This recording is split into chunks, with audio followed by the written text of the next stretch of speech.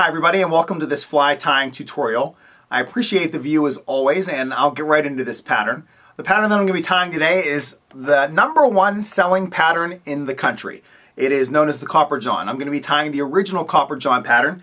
I want to start off by telling you a little bit about this pattern. I've never met the creator, John Barr, personally, but I have read one of his books and it's a really great one. It's called Barr Flies. It's written by John Barr. And it's basically how to tie and fish the Copper John, the Barr Emerger, and a bunch of his other patterns. It's a great book simply because if you use it as a resource, you take a look at the history of the patterns, and he also shows you some step-by-step pictures. It really puts everything together for you. So to tell you a little bit about the Copper John, first of all, it's something I really stress with a lot of tyers. Whenever John sat down to tie this pattern, he didn't just tie it once, go out and fish it, and it worked. It didn't work like that at all. In fact, as I'm tying this pattern for you, I'll mention some of the pieces of it that I've read, in that he started with a certain material and he may have switched it out with something else. For instance, the tail right now is biots, but whenever he first started tying it, he was actually using Hungarian partridge. At least that's what he mentions in the book. There's some other neat little stories about it. For instance, whenever you look at the Copper John, aside from how heavy it is and aside from all the ultra wire that you see on it, most fly tyers and most fishermen are drawn to that head that just really seems to just take off, the wing case and the epoxy on top. Yet, to him, that's really not a major part of the fly. Sure, it can represent a couple different things, but the one quote that I really like from the book is that epoxy on top really is just curb appeal. And I think for a lot of tyers, we look at it as curb appeal. It's really nothing more than that. And in some of the patterns that I fish, I won't have that on there. However, because this is the original Copper John, I do want to ensure that I'm tying it with that piece. I want to tell you a couple other little pieces about it. For the original Copper John, John recommends a 2 extra long shanked hook. I'm going to be using one of Allen Fly Fishing's hooks. It's the S402BL. It matches up perfectly. It's a 2 extra long shank and it's a barbless, so it's really easy to put that bead on. A couple other little pieces of information. When John first created this pattern, he intended it to be fished really heavy on the bottom. He almost wanted it to be fished directly below a hopper, so it was kind of that hopper dropper. Except it's not necessarily a dropper. He calls it the hopper copper. And in fact, in this book, if you want to read more about that, John goes on to talk about the HCD, which stands for the hopper copper dropper. So you have 3 flies on there at one time. He also recommends some of the better Copper Johns to be fishing, and his recommendations are to carry it in sizes 14, 16, and 18 in 4 different colors for each of those, which are copper, red, chartreuse, and black. So if you're a beginning tyer and you're really just trying to narrow it down, stick with that copper. Start to figure out how to tie it. Start tying it in sizes 14, 16, and 18. That's not a lot of patterns to really start to develop, and then you can add some more colors into your assortment as you get going. So without any further ado, I'm going to get into the actual fly tying tutorial for John Barr's Copper John. This is the original Copper John.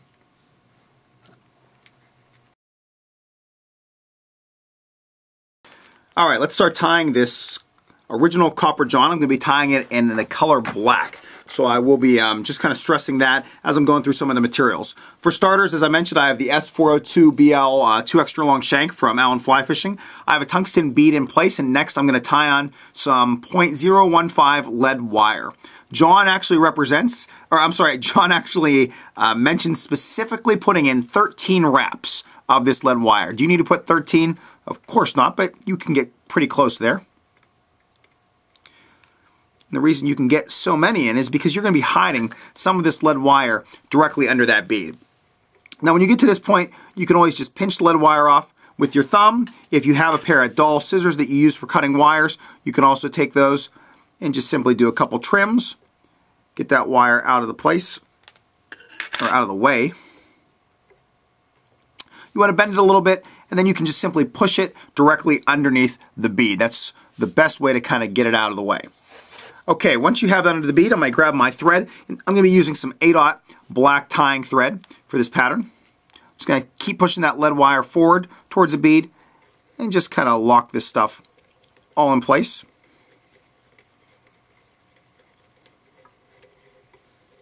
Okay. I'll go over this once or twice, but I'll actually be doing that a little bit later. Next, I'm going to go directly to the back. I'm going to be tying in my biots. I'll be using some black biots for this pattern.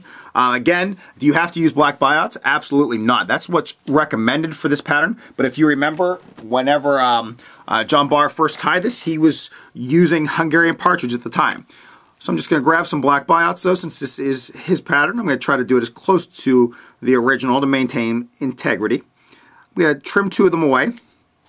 Now, for experienced tiers, it's pretty easy for them to grab these 2 biots, separate them via the hook, and then simply put them in place after you have them separated, lock them, put a couple wraps, and have them tied off. Now, I do know that not everyone who watches these videos will be an experienced tier, so I will show you kind of an easier way to do this if this is one of the first times you're tying this pattern. So you'll grab one of these biots, you'll place it on, and you're going to try to measure it to make sure the tip to the tie-on point will go up to about the bead. So you're going to make it about that length. You can just hold it in place, kind of measure it, put in a couple wraps, double check its length. To me, that's just a little bit long, so I'm just going to back it up just a hair, and then lock it in. Once I have one locked in, then I can go with the other one, do the same thing. I can kind of line it up tip by tip, but again, you can just put in a couple loose wraps, say, oh, you know what, it's not exactly perfect, kind of wiggle it around, make sure they're both about the same length, and then you can firmly lock them in place. And you do want to ensure that these tails are really firmly locked in place for this pattern. Once you have them locked in place, you can just trim the butt ends. So if you are a beginning tier, don't be afraid if you have to do those types of things. If you see another tier doing it a different way and you don't feel like you're to that level yet, don't be afraid. You shouldn't be as a beginning tier or an intermediate tier, because this can be a tougher pattern. All right, next I'm going to grab some brassy size black ultra wire. I might cut a significant piece of this. These copper johns are so heavy, which is one of the main reasons they catch so many fish. So, you know, you are going to go through a lot of this ultra wire as you start tying these in the recommended sizes and colors. So to tie in this ultra wire, John Barr recommends placing it just up to the lead wire and tying off there. That way you'll have a smooth transition point between the lead wire and the ultra wire right here. That's one of the most common mistakes on this pattern, is that you can really get this transition point either too big, too small, and it really just seems to frustrate some tiers. Now, if you want to do a different method, you can simply put this wire in the whole way up, and then it'll just be a little easier for you to kind of transition that thread up. I'm going to go with the recommended, so I'm just going to place this ultra wire on top, so it basically will stop directly at that lead wire or around the lead wire. I'm just going to lock this in place, go up, I'm going to come back, and then I want to ensure that I go the whole way back to where I want this ultra wire beginning. So I want to go back nearly as far as possible. Once I go back that far, then I'm just going to kind of take a look at the pattern. I don't want to put too many wraps at the back of this piece. I want to get them really close to this transition area and then start to build them up directly in front of the transition area. I want it to be a smooth taper as you go up this abdomen. And I do want it to build a little bit thicker as you get closer to the thorax. Let me just go back, just help that transition just a little bit more, and then come back forward to where my tie-off point will be for this ultra wire. All right, for the ultra wire, as I make my turns and as I lock this in place, I want to pull down firm with each one. Not necessarily aggressive, but firm is the word for it. I want to try to ensure that these wraps are kept to as close to each other as possible.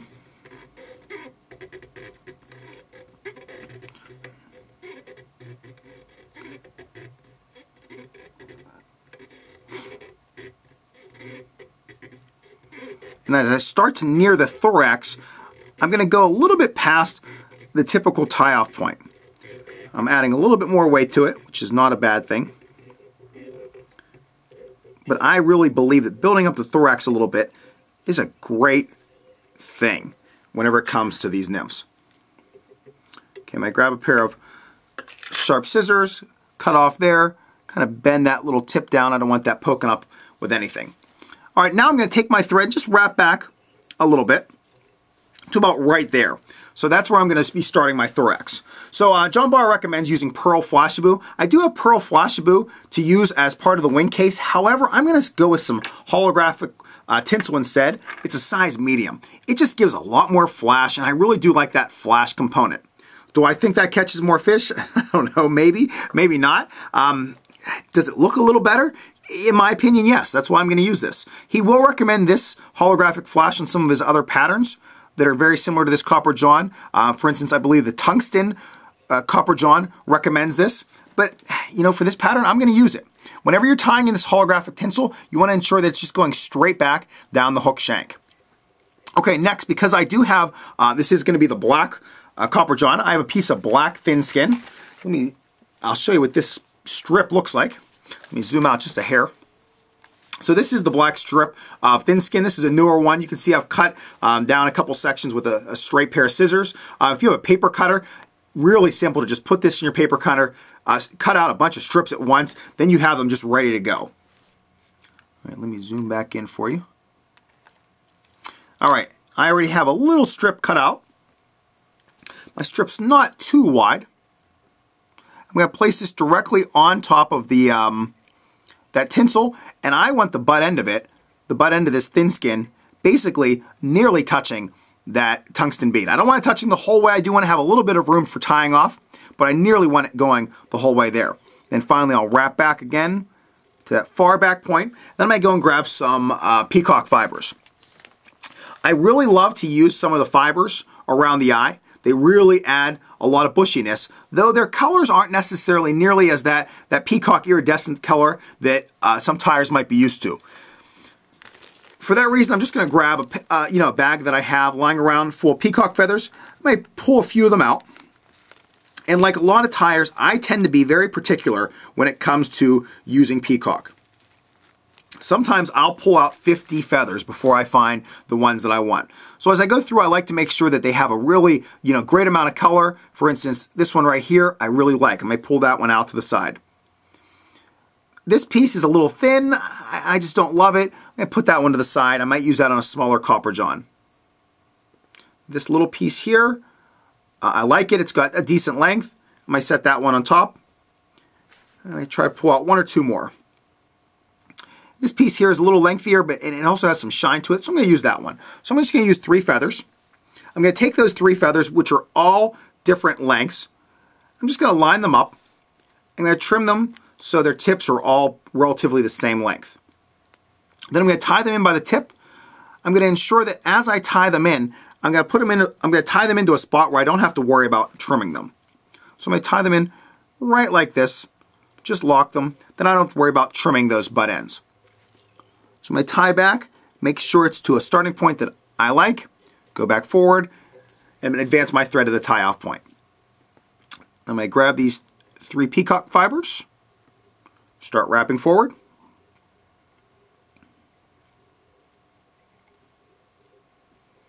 I might butt them up as close to that bead as possible. I only need a couple thread wraps to really lock them in place. I'm going to trim them, and then I'm nearly complete with the fly. However, we're going to add some legs to this pattern. Let me zoom out and give you a peek at this hen saddle that I have. This is a beautiful hen saddle. If you look at it, you probably love the color, except you might notice, like, hey, it's almost got a honey color to it. That is not a bad thing. I'm going to show you why here in a second. So I'm just going to pull one of these fibers that's got the honey colored tip. Let me zoom in to show you how I'm going to take care of this. So once I have this tip, I'm going to take my scissors and I'm going to cut out that honey section. So I'm going to just take them from the back. I want to make sure they're lined up relatively even. I'm just going to trim that little section away. So I'm left with a little V. Now if you notice, the tips will be, on this case, my tips are still just a little bit of that honey color. Can I take those out? Excuse me. Yes, I can, but I'm going to leave those in. I really like that transition, so that color piece. Then I'm going to next pull some of the fibers down from the bottom of the feather until I get to about a section of the amount of fibers that I'd like, the amount of feathers. That's about all I'm going to want on this. I probably have a few too many, but I want to ensure that it's standing out. I'm just going to take a couple more of those off. those are all the fibers that I need. I'm going to trim, and I'll show you what I'm left with. So I'm left with a little V that looks like this. Now the best part about that is that I still have more of the feather. I can do that again and get at least 2 or 3 out of each feather. So I'm going to move that to the side. I'm going to take these tips and I'm going to place them to about the length where I want them to go. So I want them just going nearly to the hook point, maybe a little bit past it.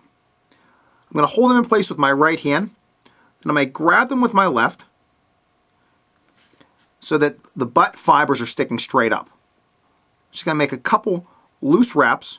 I'm not pulling tight, and I want to just check the length. If the length is looking okay to you, if it's the desired degree, if it's that desired length, you can lock them in. If it's not, you can always take them, pull them a little bit longer since you're just putting in some looser wraps. You can still move them around for the most part. For instance, on this side, I just don't love how they're looking yet, so I'm just going to twist them just a hair so it looks like that now. Then I'm going to, again, hold them tight, put a couple more locking wraps in, grab my scissors, and get rid of this butt section. Okay, once I have that out of the way, then I'm going to pull my thin skin and my, my piece of holographic tinsel over.